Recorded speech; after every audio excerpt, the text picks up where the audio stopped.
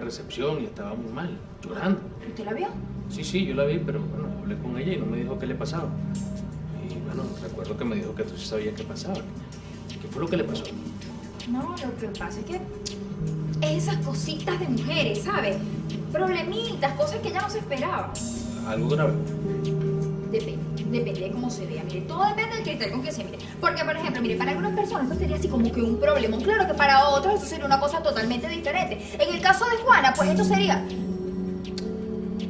Lo que le quiero decir es que esto es un problema personal.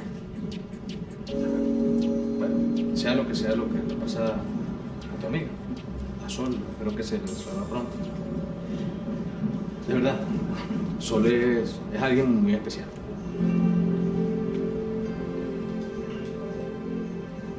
Pero esa fuga de nitrógeno puede destruir todas las muestras de semen que hay allí. ¿Estás segura? Totalmente, doctor. Yo misma acabo de ver la fuga de nitrógeno. ¿Y la bioanalista lo sabe? Le avisé antes de venir a su consultorio. Ya ella debe estar en el laboratorio y vine a avisarle a usted lo más rápido que pude. Bueno, entonces no hay tiempo que perder, vamos. Bueno, ni siquiera me has dicho qué venimos a hacer aquí. ¿Ah? ¿Acaso piensas repetirte ese examen? Bueno, a la tercera va la vencida. No, no es eso, Lili, no es eso. Vine a hablar con la doctora que me hizo los análisis. Porque después de que ella comprobó de que yo estaba embarazada, le pedí que me hiciera una prueba de virginidad. ¿Qué? Lili, que yo sigo siendo virgen a pesar de que estoy embarazada, ¿entiendes? Y ella me va a dar una constancia de eso. ¿Ya? Entonces, ¿qué? Dígame, jefe. El joven idealista de esta empresa de comunicación impresa. Oye, te hice una simple pregunta. Yo creo que necesito una respuesta simple también. Insiste en su empeño con la muchacha fotógrafa. En este momento debe estar buscándola para hacerle la entrevista. Permiso, jefe. Permiso.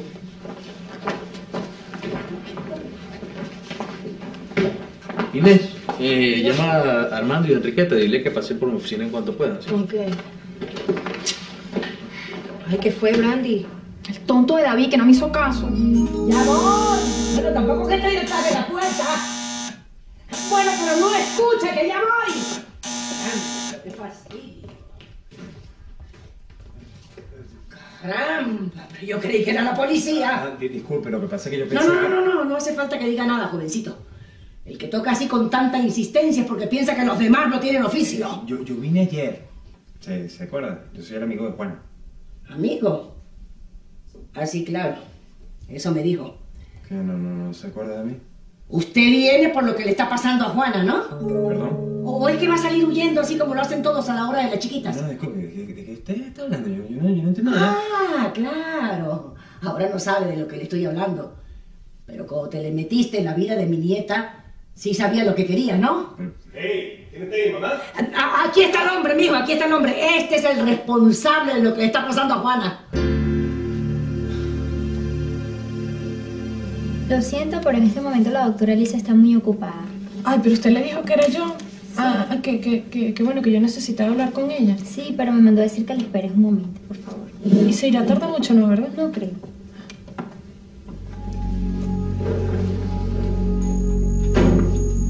Pero bueno, ya, mamá, ya investigalo, tú ni siquiera lo conoces, ya está. Pero hace falta más presentaciones. No, ya basta, mamá, por favor. No puede ser que ahora todos los hombres son culpables de lo que le pasa a Juana. Esa no es la manera. Mira, Manolito, ¿qué le pasa a tu mamá? Yo nunca entendí. No, bueno, pana, disculpe, lo que pasa es que los ánimos en esta casa están un poco caldeados hoy. Pero es algo con Juana, ¿hay algún problema? Sí, pues, me imagino que ella te irá a explicar si lo quiere hacer. A mí realmente no me toca hablar de ese asunto. Bueno, sea lo que sea por tu cara, obviamente es bastante serio, ¿no? Sí, pana, es serio. Pero no sé, por lo menos le dijiste que yo la estaba buscando para tú sabes, para la entrevista. No, bueno, la verdad es que no tuve chance de hacerlo y mira, la verdad yo siento que tú lo mejor que puedes hacer es olvidarte de esa entrevista que le piensas hacer por lo menos por ahora. Pero tan grave es la cosa. Sí, tan grave es.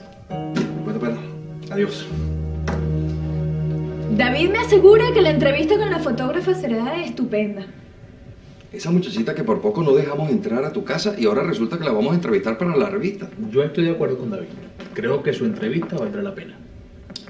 A propósito, yo quisiera disculparme con ustedes por el embarque de ayer. De verdad, ayer fue un día terrible. Bueno, Mauricio, pero ya hoy se te ve muy bien. ¿Verdad que sí? ¿Qué pasó? ¿Alguna buena noticia? Bueno, más que una buena noticia, creo que es una buena decisión. Hablé con Ricardo. ¿El médico? El mismo. Hablé con él. Parece que hay otra mujer con las condiciones y la disposición para ser inseminada. Vamos a volver a intentarlo. Se dañaron todas las muestras de semen, Ricardo. No puede ser. ¿Estás totalmente segura, Magali? Por completo. Acabo de ver las muestras en el microscopio y todos los espermatozoides están muertos. Ya no hay nada que hacer. En ese termo estaban las últimas muestras de semen de Mauricio. Ya no hay nada que hacer. Ya no hay ninguna posibilidad de que Mauricio pueda tener un hijo. Ya sé por qué estás dudando. Aunque sé que es muy difícil de creer. No, mamá, yo no puedo estar de acuerdo contigo. ¿Qué es eso? Tú ni siquiera conoces a ese muchacho. ¿Por qué lo vas a estar tratando así? Piensa mal y acertarás, Manuel Ramón. Ya no sé quién dijo eso, pero igualito me enseñó que quien toca una puerta ajena y desconocida y con el pujo del fulanito ese, ay, eso te dice que es así para todo. Y cuando digo todo, es todo, mijo. Eso, no se puede ser tan drástico en la vida, mamá. No, si así es, mijo. Según el relámpago, es el trueno. Ay, que Dios me perdone. Pero ahí me huele que el fulanito ese fue con el que se revolcó Juana. Epa, mamá, un momentico que eso no te lo acepto. Ya va aquí, ¿qué es lo que pasa? ¿Tú no te das cuenta de las barbaridades que está diciendo, mamá? Usted está hablando de Juana. Juana que es su nieta, Juana que no ha dejado de ser quien es. Juana que nos engañó, haciéndole creer lo que no es, mijo. Eso no es verdad, yo le creo. ¿Ah, sí? No me diga. ¿Y también crees en su inmaculada concepción? Pues fíjate que sí, mamá. Si Juana dice que es virgen, yo le creo. No les voy a negar que cuando a la mujer del vientre alquilado se le interrumpió el embarazo, yo sentí que el mundo era injusto, que de alguna manera se había enseñado conmigo. Bueno, Mauricio, no es para menos. Yo me alegro que hayas reconsiderado el asunto, chico. Es que yo sabía que no te ibas a dejar vencer. Es más, el médico nos dijo que en el laboratorio tenían suficiente semen tuyo guardado como para preñar a todo un harén. Eso es un decir. Pero ¿cómo que un decir? ¿Acaso no es verdad? Estás haciendo sentir incómoda a Enriqueta y bueno, y de paso a mí. Bueno, yo quise compartir con ustedes la noticia de que voy a volver a intentar tener un hijo porque bueno, ustedes están preocupados por mí. Mauricio, nosotros sabemos el tiempo que llevas buscando ser papá. Y la verdad, si te soy honesta, yo no me imagino a ningún hombre que pueda ser mejor padre que tú. Es que no puedo creer que esto haya pasado. Justo esta mañana hablé con Mauricio, le dije que no se diera por vencido y hasta lo convencí para que volviéramos a realizar otra inseminación. Parece que se abrió una fisura en el termo. Estos accidentes ocurren, aunque a nosotros es la primera vez que nos pasa. La primera vez que nos pasa, por Dios. Pero resulta que el semen que estaba en este termo era la última oportunidad que tenía Mauricio de ser padre. Lo que importa es que hay una nueva esperanza. Al menos para mí.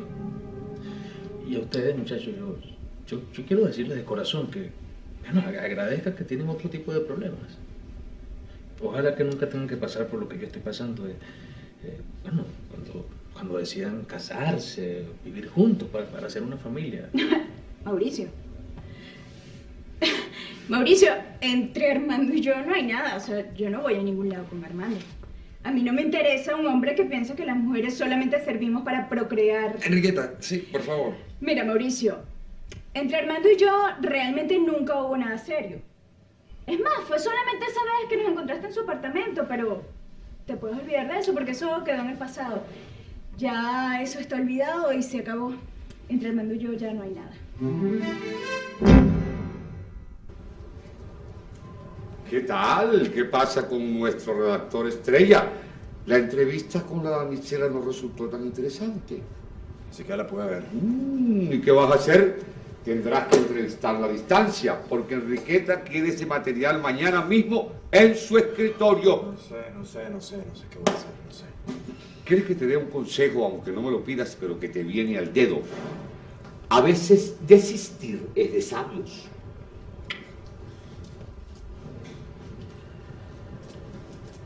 Ajá. Saliste con el tobo por la cabeza, ¿verdad? Bien bonito, David, porque yo te lo avisé. Yo te dije que no fueras a buscar a Juana. Y yo te dije que fui a buscarla para la entrevista. ¿Qué te dieron en su casa? No, la abuela no me corrió con una escoba porque no la tenía en la mano. Bueno, con decirte que me dijo un pocotón de incoherencias que nunca entendí. ¿Incoherencias como cuáles? Bueno, nada, que sí, ahora está dando la cara, que sí, ahora no me iba a ir cuando toda la situación está tan difícil. ¿Tú por casualidad no sabrás lo que quisieron decirme? ¿Yo? No, chico, no. Bueno, con decirte que Manolito, el tío, el que ha sido tan cordial, me pidió que me alejara de la vida de Juana y que me olvidara también de la entrevista. Brandy, yo te digo una cosa. Yo sé que para la vida de Juana yo no significo nada. Yo no estoy engañado. Yo sé más que nadie que ella ha puesto tanto obstáculo para que yo no me acerque a ella. Pero es que cuando yo la vi por primera vez, yo sentí algo tan grande, tan único, que nunca en mi vida me había pasado. Yo te digo algo. Aunque todos estén diciendo que me aleje de ella, ahora menos lo voy a hacer. Ahora menos me alejo de la vida de ella. Bueno, ¿y será que esa doctora nos piensa estar esperando aquí todo el día? Lili, te estás fijando más que un camión de cochino ya. Si quieres te vas para el colegio, ya. Ah, sí, dejarte sola aquí, no. Bueno, entonces. Bueno, para algo somos amigas, Juana. Lo que pasa es que por lo menos quiero avisarle a mi mamá dónde estoy, por si se entera que salí del liceo antes de tiempo. ¿Tú tienes celular ahí? No, tengo sin batería. Bueno, yo también lo dejé en el colegio, así que voy a ver si por aquí hay un teléfono público que sirva. Dale, no puedo creer que esto me esté pasando, Dios mío. Yo embarazada, sin haber estado con un hombre y encima pidiendo una constancia de virginidad para ver si me creen. Ay, esto tiene que ser una pesadilla.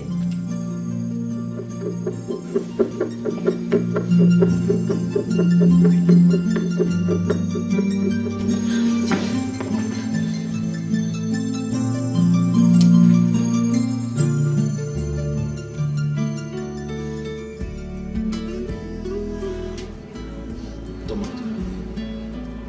Gracias.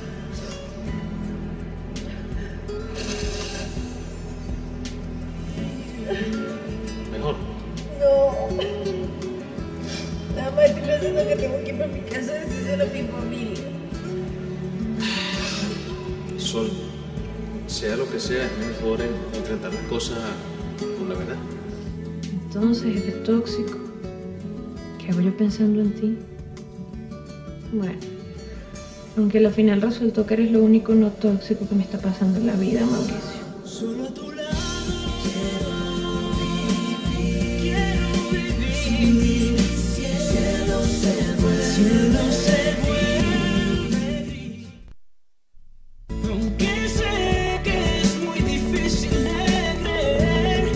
Yo creo que vamos a tener éxito con la internacionalización de la revista.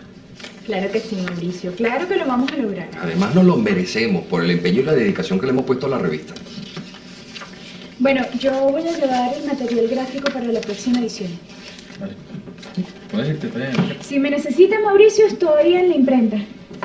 Y hablamos después. Adiós, adiós, Enriqueta. No, tranquila, no te molestes en despedirte de mí. Parece que no quiero saber nada de ti. ¿Te diste cuenta? Lo único que le falta es publicarlo en la revista. Yo creo que metí la pata cuando hablé de la relación de ustedes, ¿no? No, hombre, Mauricio. ¿Tú sabes cuál es el problema de Enriqueta? Que no ve la vida sino como una competencia con el hombre. Es que no hay nada que haga que no esté marcado por ese empeño suyo feminista en querer ser igual a uno. Pero por más que digan, las mujeres no pueden vivir sin nosotros. Ya, tranquilo. Que esa, cuando se le pase la rabieta, la vuelvo a poner mansita. Si tú lo dices. Es que las mujeres son como medio raras, chico. Para mí que es un problema hormonal. Porque en un momento están sonriendo y por cualquier tontería, de repente, se convierten en una cuaima. Pero no en vano, mi sobrenombre es Cuaiminator, hermano. ¿Qué pasa, Mauricio? Es que me acordé de Carlota. ¿Qué pasó? ¿Lograste arreglar la cuestión con ella? Pareciera que cada día se forma, no sé, una especie de pared invisible entre los dos. Tú sabes, algo que no se puede ver, pero que se siente, Armando, y eso no me gusta. Pienso a veces hasta que, bueno, yo tengo algo de responsabilidad en toda esta situación. ¿Y qué piensas hacer? Carlota es mi esposa, y de verdad quiero que todo vuelva a ser como antes entre nosotros. Este collar es perfecto para la señora Valentina. ¿No le parece, señora Carlota? Perfecto. Señora Carlota, ¿a usted le pasa algo? Que la noto como nerviosa. No, no es nada.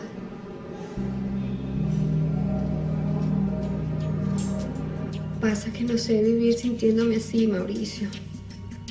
Pasa que te quiero y no estoy dispuesta a perderte.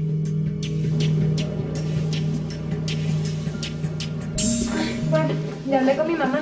Le inventé un cuento ahí que no sé si me creyó, pero cuando le dije que estaba contigo se tranquilizó.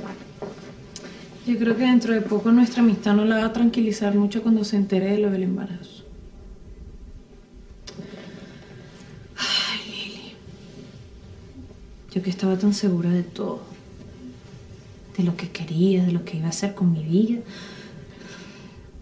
De lo que quería estudiar y ahora... Ahora te tienes que romper el coco para saber cómo fue que quedaste embarazada. Y no sé, Lili. Lo peor es que no sé. Yo no me quiero ni imaginar lo que están diciendo de mí en el liceo en este momento. Ojalá pudiera decirte que no es verdad, pero después de lo que pasó con tu mamá y Miki, bueno, las dos sabemos que hasta la secretaria y el director debe estar enterada ya. Mi mamá. Mi mamá fue la encargada de que todo el mundo se enterara. Ay, ¿por qué mi mamá me hace eso, Lili? Bueno, Juana, yo estaba allí cuando tu mamá agarró a Miki y lo apartó a un lado. Y ella se veía desesperada, chama. Segura que Miki era el padre del hijo que estás esperando. Pero es que no es él, y yo se lo dije un montón de veces. Es que no es él, no es nadie. Sí, pero ella piensa en Miki porque él ha sido tu único novio, Juana. Además, en alguien tiene que pensar. Pero no hay nadie. Tantos libros de medicina tiene Mauricio aquí. Y que fuera médico. A ver. Inseminación artificial. A ver. Ay, aquí está. Aquí está. Órganos para la reproducción y el placer. Ay, yo a estas alturas de mi vida sin saber todavía lo que es un orgasmo.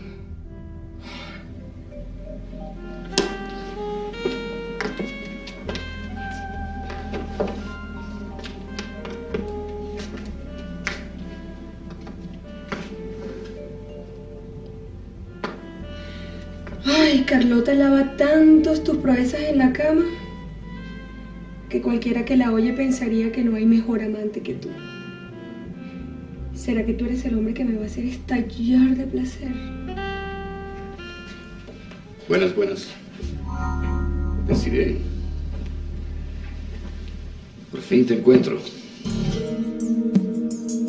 Venga, Alfredo, cuéntame entonces qué fue lo que le pasó a la amiga de su hermana, la tal de Serie. ¿Qué quieres que te diga, madre? Bueno, lo de su esposo, que la abandonó. ¿Cómo así? Permiso, mami, yo me voy a hacer mis cosas, ¿sí? Ay, quédese quieto aquí, mi amorcito. ¿Qué cosas tiene que hacer? Venga acá, comparta con su hermano y conmigo aquí un rato. Tómese su tinto tranquilo.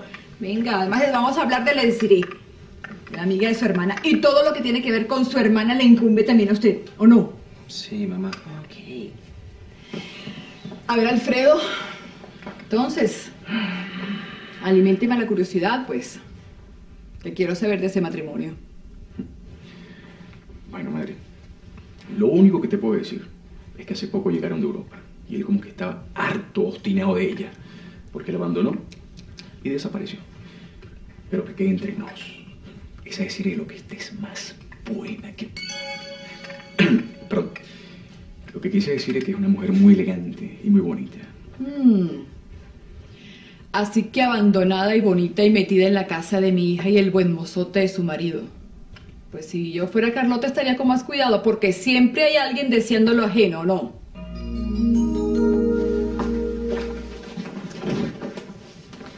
Otra doctora, por fin. Disculpa, no pude salir antes. Ah, bueno, ¿usted habló ya con la otra doctora que me examinó? Tranquila, tengo lo que me pedí. Toma. Esta es la constancia. Y explica que a pesar de que estás embarazada, sigues siendo virgen. Gracias. Gracias, doctora, de verdad, muchas gracias. ¿Y este Lili? Sigo siendo virgen. Gracias. No por nada. Solo a tu lado quiero vivir. Sin ti. No te preocupes, yo sé lo que voy a hacer. ¿Tú de verdad vas a hacer lo que me dijiste? Sí. Pensé que estas flores serían la mejor manera de encontrarme otra vez con tu sonrisa. Gracias, están lindas. Son las que siempre te gustaron, ¿no? Al menos de eso no te has olvidado. De eso y de muchas otras cosas. Carlota, tú eres mi esposa. Y a pesar de los problemas, yo quiero hacer mi vida contigo. Mauricio. Deja que termines. Mira, lo que quiero decir es que yo sé que tienes razones de sobra para sentir este resentimiento con el tema del niño. No me digas eso, Mauricio. Más bien, yo creo que tú tienes razón. Yo no supe manejar esta situación y bueno, me puse celosa. Esa es la verdad. Pero de ahora en adelante las cosas van a cambiar. Porque yo sé lo importante que es para ti tener un hijo tuyo, de sangre. Entonces yo te voy a apoyar de verdad.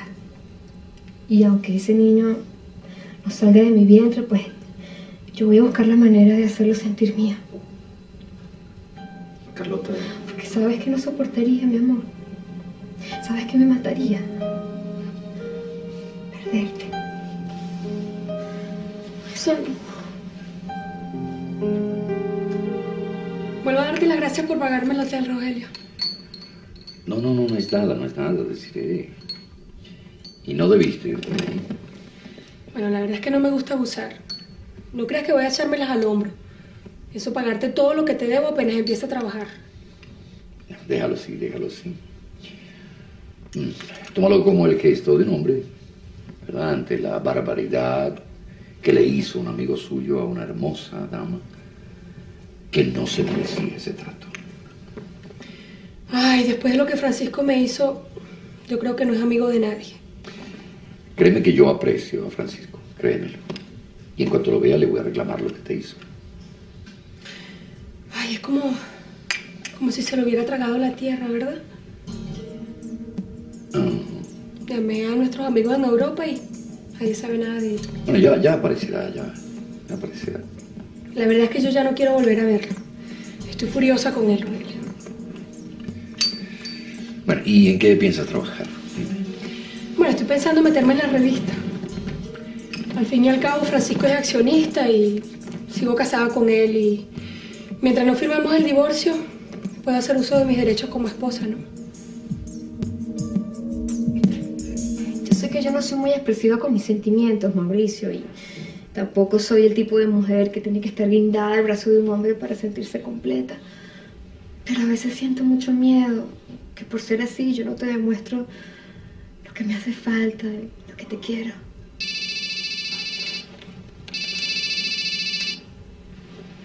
Aló. Mauricio, es Ricardo. Ah, sí, Ricardo, dime. Necesito que pase por el consultorio, Mauricio. Hoy mismo. ¿Qué pasó? Prefiero que lo hablemos en persona. ¿Puedes venir? Sí, está bien. ¿Qué pasó? Es Ricardo. Me pidió que pasara por su consultorio. Ah, bueno, entonces vamos, yo te acompaño. Y no me mires así, mi amor.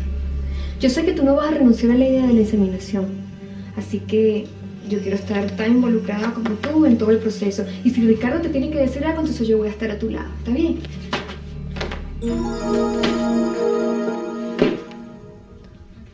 ¿Y esta es toda la plata que me trae, Nicolás? Creo que tu hermano con todo lo grandote que es como que se está metiendo a flojo. Es que parece que la gente no tenía hambre, mi doña. Mi hermano dice que pateó la calle con esas empanadas al hombro. No sé, Nicolás. Bueno, pero en todo caso, mira lo que te compré. Usted solo me compra cuadernos y lápices. No, hombre, qué fastidio. Pero, mira, deja la refunfuñadera y a practicar. ¿Eh? Vamos con las vocales, Para que cuando sea grande, nadie diga que usted no tuvo quien lo enseñara. Ay, Abby. Yo también tengo la letra bonita gracias a ti.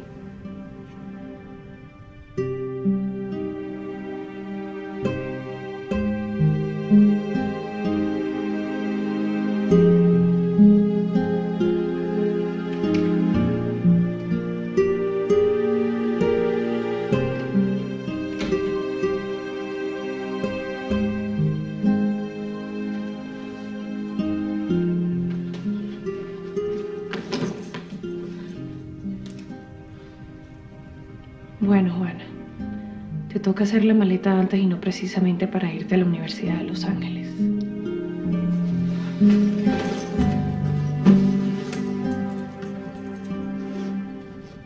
Ya sé por qué estás dudando. Sé lo ando. Sé lo que... Vale, por fin, ¿y Juana? Se fue, Manuel. ¿Cómo que se fue? ¿Qué pasó? Bueno, pero ven acá, chico, no quiero hablarte ahí, que se fue del liceo hace rato, se fue hace horas. Es que yo no me pude aguantar, entonces le canté las 4 verdades al necio ese, al muchacho ese. No, ya va, ¿a quién te descargaste? Bueno, ¿a quién va a ser? Manuel, a Miki, al tal Miki. Le dije todo lo que tenía por dentro. Ajá. Entonces Juana se fue por eso. Bueno, no sé, yo quería hablar con él y de repente me estoy enfrentando con él y aparece un gentío, nos empieza a rodear la gente y después aparece hasta el director con Juana.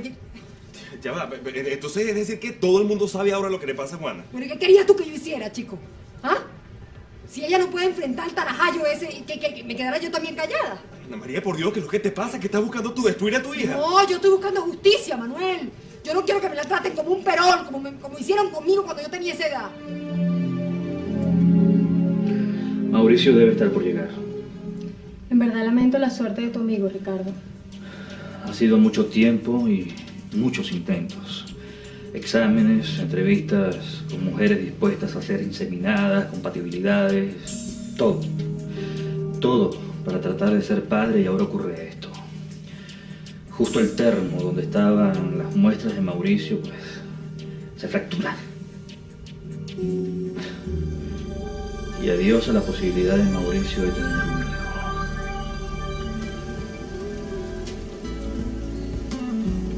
Ay, Mauricio, ¿estás aquí? ¿Estarás dispuesto a ayudarme? Solo a tu lado quiero vivir. Juana. Mamá. Juana, ¿no la has visto? No. Pero bueno, no estaba en el liceo contigo.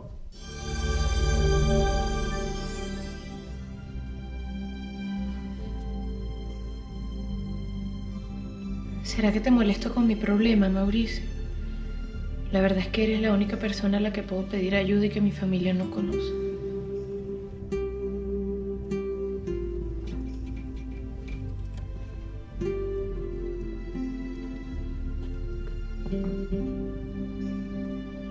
Entonces, Juana, ¿ahora no te atreves a tocar la puerta? Imagínate tú. Ahora resulta que esa muchacha hasta se escapa del liceo. ¿Quién sabe desde cuándo se jubila de clase? Y nosotros creyéndola una santa. Ay, mamá, por favor. Yo estoy todo el día metida en el liceo. ¿Tú crees que no me hubiera dado cuenta? Juana no tiene la costumbre de jubilarse de clase. Ah, sí, claro. Con lo pendiente que andas tú de vigilarla. Tú no vives sino para enamorarte de quien no debe, chica. Ah, no, chica. Yo no voy a cuadrarme una pelea contigo hoy, chica. No te voy a dar ese gusto. A ti lo que no te gusta es que te digan las verdades en tu cara, chica. Ya, mamá, basta, ya, por favor, cónchale. Mira, parece mentira que con el problemón que tenemos en esta casa, tu mamá esté pendiente de estar peleando con Ana María. Mira, el problemón no lo tendríamos si ella se ocupara más de su hija y menos de los hombres. Es su culpa que su hija haya salido así tan irresponsable y tan loca. No, yo no creo lo que estoy escuchando, mamá. Parece mentira que tú estés hablando así de tu nieta, de Juana, una niña que tú misma ayudaste a criar. ¿Y tú crees que para mí es fácil? A mí me duele tener que decir todas esas cosas de Juana. Pero soy una mujer realista y no me voy a caer a cuentos a estas alturas de mi vida. Juana salió tan irresponsable y tan loca como la madre. Y consiguió lo mismo que ella. Una barriga de la que ningún hombre se va a hacer responsable. Ay, pero ¿por qué me tiene que dar esto en el estómago? ¿Qué puede pasar? ¿Que me mire rarísimo y piense que soy una loca por venir a molestarlo a su casa? Soy nada comparado a lo que están pensando de mí en mi casa. Ay, no, Juana, ya estás aquí. No te vas a ir sin verlo.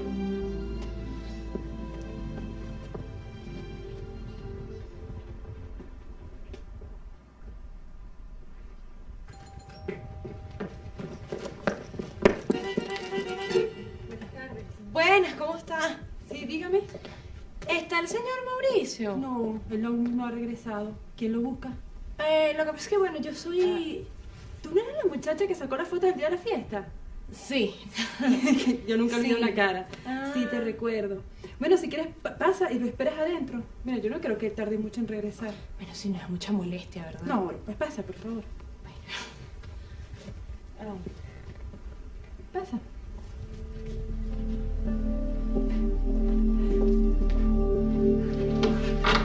¿Y las cosas de Juana? ¿Qué pasó? Dios mío, bendito, ¿y la maleta? ¿Dónde está la maleta, Juana? Ay, no puede ser, pero que... ¡Manuel! ¡Mamá! No puede ser que esa hija mía, ¿para dónde agarró? ¿Qué pasó? ¿Por qué estás gritando así? ¿Qué pasó? Juana no está, Manuel recogió sus cosas, creo que se llevó su ropa y se fue. Mi hija se fue de la casa. Que sé que es muy difícil de creer. Ya sé por qué estás dudando. Sé lo que... Vale, por fin, ¿y Juana? Se fue, Manuel. ¿Cómo que se fue? ¿Qué pasó? Bueno, pero ven acá, chico, no quiero hablarte ahí, que se fue del liceo hace rato, se fue hace horas. Es que yo no me pude aguantar, entonces le canté las 4 verdades al necio ese, al muchacho ese. No, ya va, ¿a quién te descargaste? Bueno, ¿a quién va a ser? Manuel, a Miki, al tal Miki. Le dije todo lo que tenía por dentro. Ajá. Entonces Juana se fue por eso. Bueno, no sé, yo quería hablar con él y de repente me estoy enfrentando con él y aparece un gentío, nos empieza a rodear la gente y después aparece hasta el director con Juana. Ya va, entonces es decir que todo el mundo sabe ahora lo que le pasa a Juana. Bueno, ¿y qué querías tú que yo hiciera, chico? ¿Ah? Si ella no puede enfrentar al tarajayo ese, que me quedara yo también callada. Ana María, por Dios, ¿qué es lo que te pasa? ¿Que estás buscando tú destruir a tu hija? No, yo estoy buscando justicia, Manuel. Yo no quiero que me la traten como un perón, como hicieron conmigo cuando yo tenía esa edad. Mauricio debe estar por llegar. En verdad lamento la suerte de tu amigo, Ricardo. Ha sido mucho tiempo y muchos intentos. Exámenes, entrevistas con mujeres dispuestas a ser inseminadas, compatibilidades, todo. Todo para tratar de ser padre y ahora ocurre esto. Justo el termo donde estaban las muestras de Mauricio, pues, se fractura. Y adiós a la posibilidad de Mauricio de tener un hijo.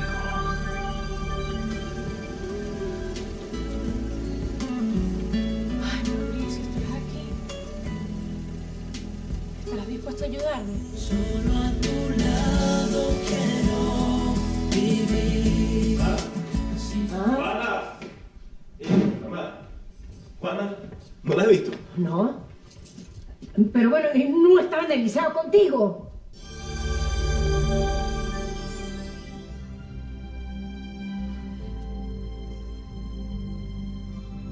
¿Será que te molesto con mi problema, Mauricio? La verdad es que eres la única persona a la que puedo pedir ayuda y que mi familia no conoce.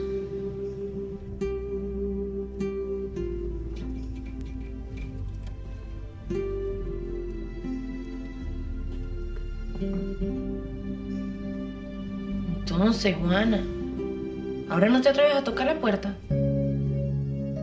Imagínate tú. Ahora resulta que esa muchacha hasta se escapa del liceo. ¿Quién sabe desde cuándo se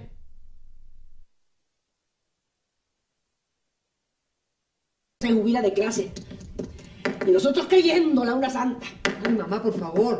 Yo estoy todo el día metida en el liceo. ¿Tú crees que no me hubiera dado cuenta? Juana no tiene la costumbre de jubilarse de clase. Ah, sí, claro. Con lo pendiente que andas tú de vigilarla.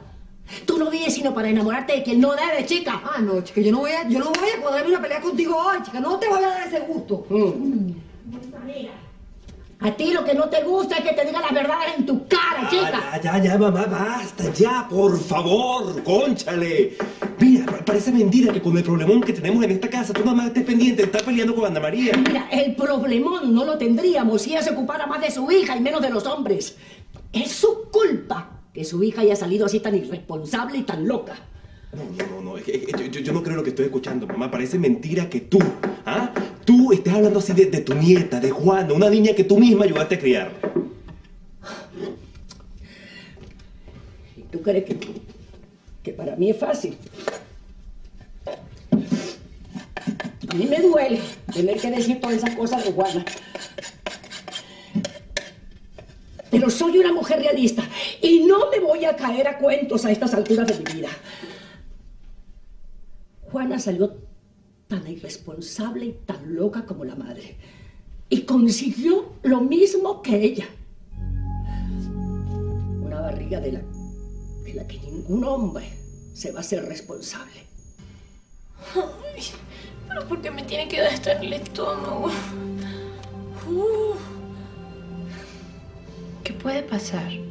¿Que me mire rarísimo y piense que soy una loca por venir a molestarlo a su casa?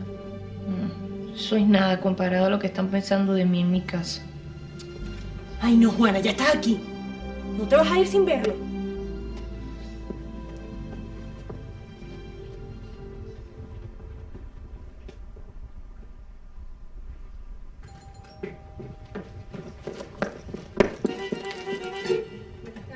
Buenas, ¿cómo está? Sí, dígame. ¿Está el señor Mauricio? No, él aún no ha regresado. ¿Quién lo busca? Lo que pasa es que, bueno, yo soy... ¿Tú no eres la muchacha que sacó las fotos del día de la fiesta? Sí. Yo nunca vi Sí. una cara. Ah. Sí, te recuerdo.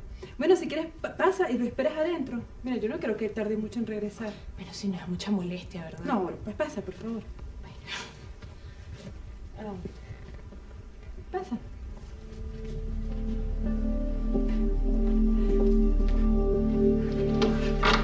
¿Y las cosas de Juana? ¿Qué pasó? Dios mío, bendito, ¿y la maleta? ¿Dónde está la maleta, Juana?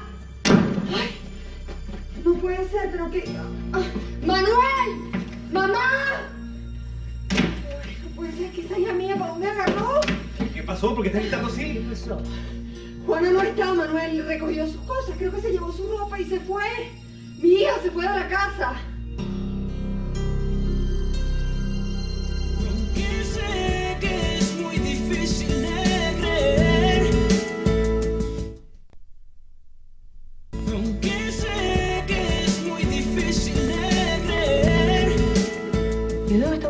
loca de verdad. Venir a esta casa así porque sí. Ay, ¿por qué no se me ocurrió más nada? Como si ese señor y yo fuéramos muy amigos. ¿Qué se supone que le voy a decir?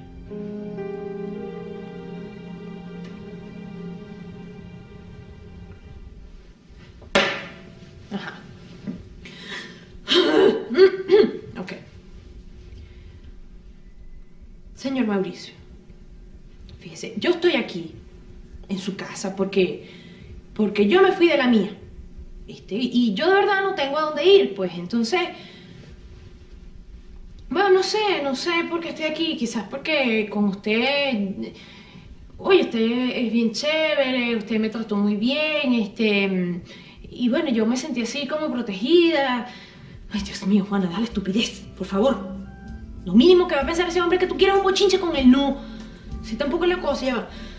No, yo mejor agarro y le digo, ¿sabe qué es lo que pasa? Que estoy embarazada, sí, embarazada. Y no sé quién es el padre. Y no sé quién es el padre porque es que no existe un padre. ¿Usted me sigue la cuestión? Sí, me sigue, ¿verdad? Y tú dijiste, claro, él te va a comer ese cuentesote así. Sí, claro, yo le creo, sí.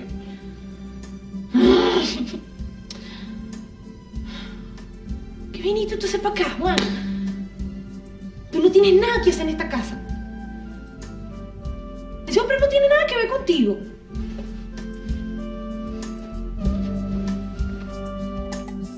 Tenemos que ir a buscarla, Manuel.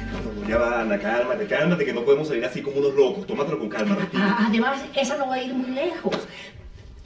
Mira, lo mismo te pasó a ti cuando saliste preñada. Te fuiste de la casa con ese aspaviento. Y cuando te viste en la calle sin tener a dónde ir y sola, pues te regresaste inmediatamente. Segurito que lo mismo le va a pasar a Juana. Ay, no, mamá. Juana no es de la que se echa así para atrás tan fácilmente. No, es culpa mía. Ay, yo he debido ser más comprensiva con ella, mamá. He debido escucharla y en lugar de eso lo que hice fue juzgarla y criticarla. Tal como hicieron conmigo cuando me pasó lo mismo. Dios mío, ¿dónde está mi hija? Bien. Ana, estoy de Juana, ven acá. A ver, dale. Mamá, lamento haberme ido así, pero ustedes no me dejaron otra alternativa. Como ni tú, ni Abby, ni mi tío Manolito me creen, me tomé el trabajo de pedir una constancia médica que demuestra que lo que digo es cierto.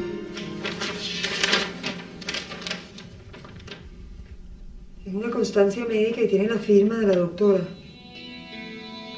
Y dice que aunque Juana esté embarazada, sigue siendo virgen.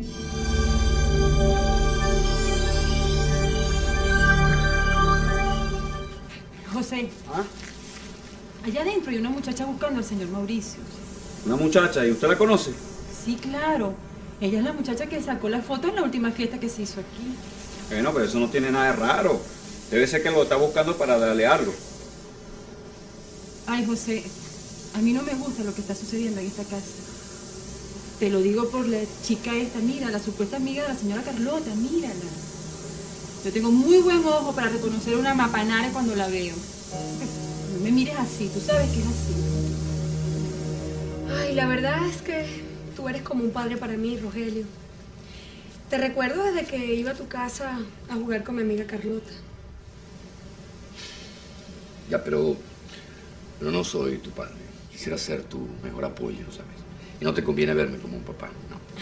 Si no, pregúntaselo a Carlota. Todos mis hijos me señalan muchos defectos. Entonces tus hijos son muy injustos. Y dime una cosa, ¿tú de verdad quieres trabajar en la revista? Sí, claro que me encantaría trabajar en nuestra revista. Tú me podrías echar una manito, ¿verdad? Sí. ¿Y qué cargo te gustaría tener? La verdad es que todavía no lo sé. Creo que en eso también me vas a tener que ayudar. Pues cuenta con esa ayuda. Bueno, entonces es verdad, mi hija está embarazada por obra y gracia del Espíritu Santo. Ay, pero por supuesto que no, Ana María, no seas ridícula. No, mamá, pero ¿y esta constancia? Ay, es falsa. Seguro que es una constancia chimba. Mamá, tiene la firma de la doctora y su número de colegiada. Ay, Ana María, nadie se embaraza del aire. Eso es imposible, mija. yo sí estoy empezando a creer que es posible. Bueno, Manuel, entonces explícamelo a mí, porque la verdad es que yo ya sí es verdad que no sé en qué creer. Voy a empezar por creer en tu hijo, como lo estoy haciendo yo. Bueno, allá ustedes. Si se dejan pisar por esa rueda de mortadela, a mí nadie me engaña, mijo. Virgen, la madre de Jesús. De ahí para adelante nadie. Bueno, yo elijo creer en mi sobrina. Y yo no voy a permitir que se aleje de nosotros simplemente porque no fuimos capaces de ser solidarios con ella cuando más nos necesitaba. Así que yo lo voy a buscar.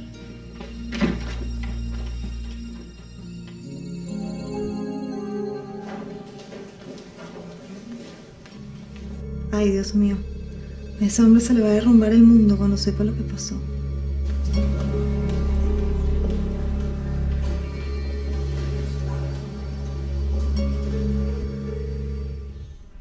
¿Será que Mauricio sí me puede ayudar? Bueno, es la única persona que conozco que mi familia no puede contactar. Yo sé que el único novio que has tenido tú en la vida, Juana, es Nicky. Pero si bien es cierto que yo siempre pensé que entre ustedes lo que había era bastante inocente, obviamente las cosas son muy diferentes en la realidad. Profesora Ana María, usted está diciendo Que Juana no ha podido entregarle los análisis que usted tiene que enviar a la Universidad de Los Ángeles, director, porque en esos análisis salió el resultado de que Juana está embarazada. ¿Quieres tomarte algo más, muchacha? No, ¿Un de verdad, cafecito? no, estoy bien, de verdad. Gracias.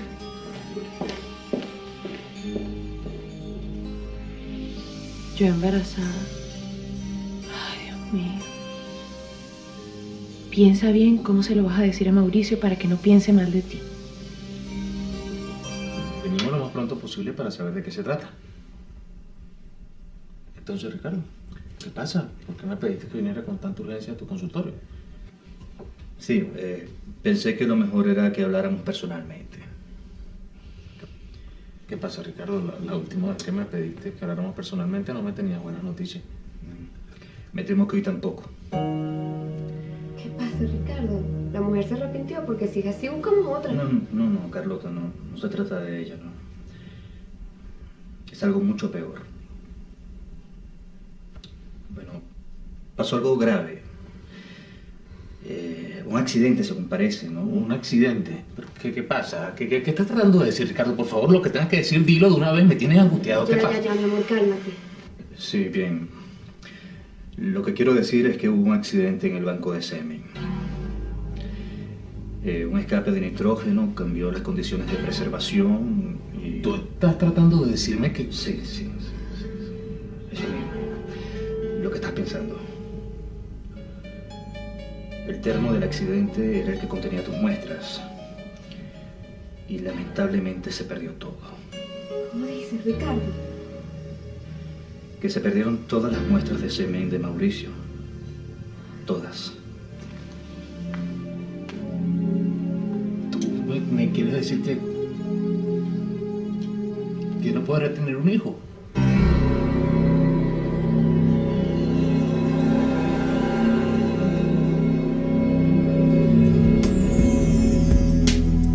Ya sé por qué estás dudando. Sé lo que vas a pensar. Ser este un amor eterno. Será un amor de verdad. Aunque sé que esto no es fácil de entender.